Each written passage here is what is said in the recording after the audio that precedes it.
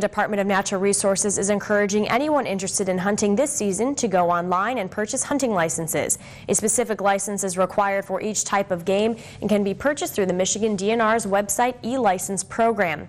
The DNR says they want to make the license buying process easy for hunters, so purchasing is possible on the website 24/7. The DNR reports a technical problem with purchasing a limited number of antlerless licenses, so the DNR will reopen sales in certain deer management units at 10 a.m. on September 20th.